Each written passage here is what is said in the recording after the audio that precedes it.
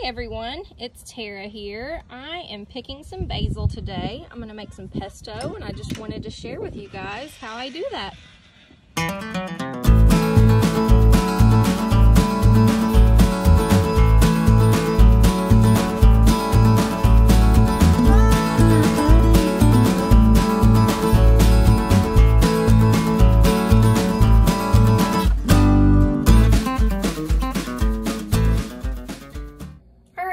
So we've got our basil here that I picked this morning. I've washed it and just set it aside to dry a little bit.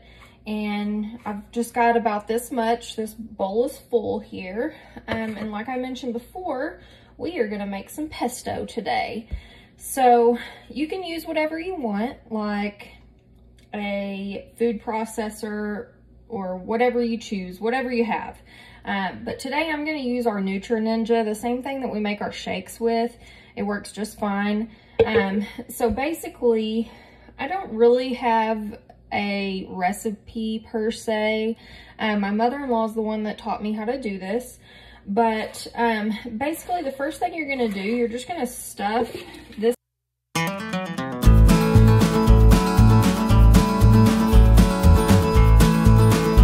That smells so good. Okay, so the next thing that I do is I've just got regular olive oil, not extra virgin, just regular. And I'm gonna put about 2 tablespoons in there to start off with. You can put however much you want.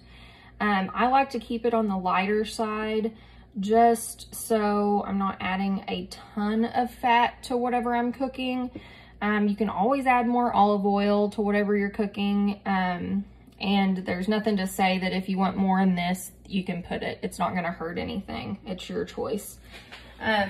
You can put a couple of cloves of garlic or however much you want. I don't have any cloves, but I do have this minced garlic here. So I'm gonna add some of this, probably the equivalent to about 3 cloves.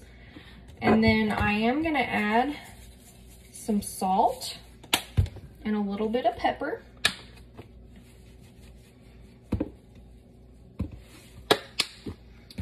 And then let's put this on here, our blade, and then just let this go to work.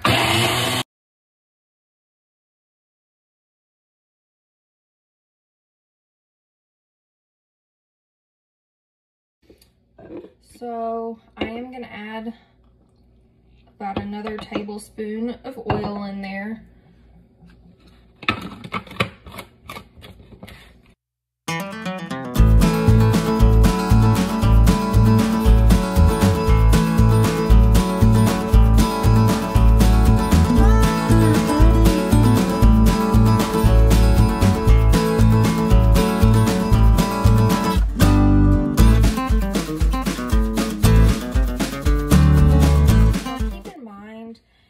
Chop this up as fine as you want, or leave it as leafy as you want.